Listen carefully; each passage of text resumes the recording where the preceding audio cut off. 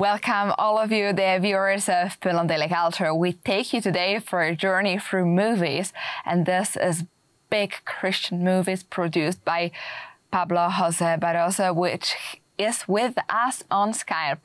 Pablo, can you hear me? Yes, hello Maria. Thank you for inviting me to your show again. And thank you for calling us from Mexico. Where are you exactly, just to start?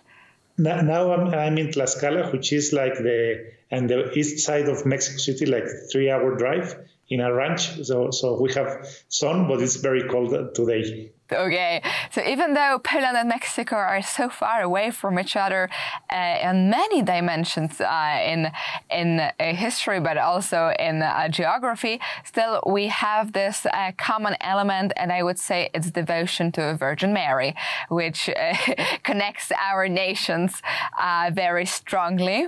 And of course, yes, with you having the Guadalupe is also like a place to visit for the Christians from all over the world.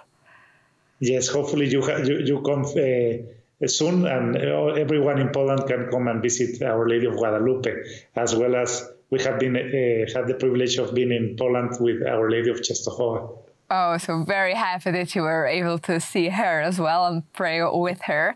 But coming back to the topic of the movies and Max and Me. Max and Me is the movie which you're currently working on and putting all your efforts and energy to finish.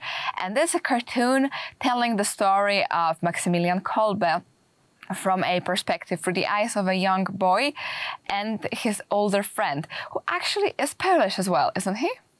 It's a story of a Polish person that is living in the United States. He's a widow, so he's living by himself, and he gets to take over a young boy to help him, and then he starts talking about San Maximilian, and especially as we were talking about Our Lady about Mary, we talk about a lot about the importance of the consecration to the Immaculada as San Maximilian tells us. Yeah, he was definitely a saint, very also devoted to Virgin Mary.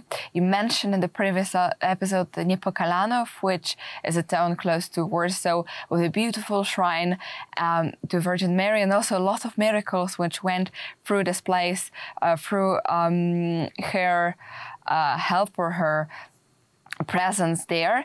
And Maksymilian Kolbe, with his great story and courage, and also as an image from young people, it would be absolutely fabulous if he becomes a hero of young people today. Talking about the movie, can you tell us a few words about the production?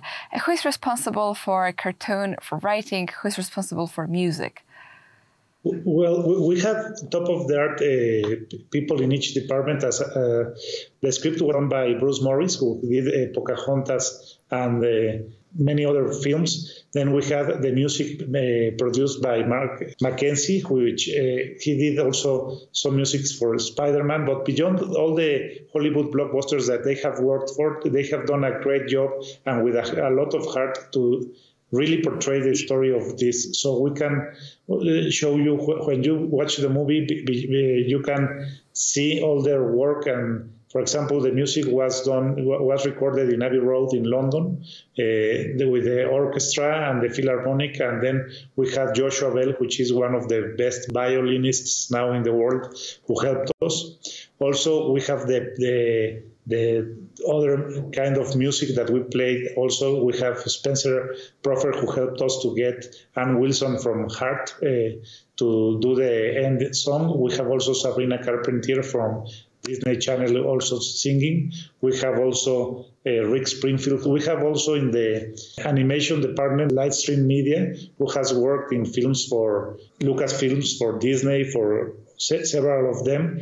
And then we did the motion capture in order so that the animation was not so robotic, that it was more fluid. We did all the caption in Centroid in London, in Shepperton Studios. They have worked in movies like 300, like Hugo. So we're very happy and grateful to all of them that supported us and that believed in this project, and that everything has been put together with the state-of-the-art production values. So almost everything is ready. You need some more few touches to finish the project.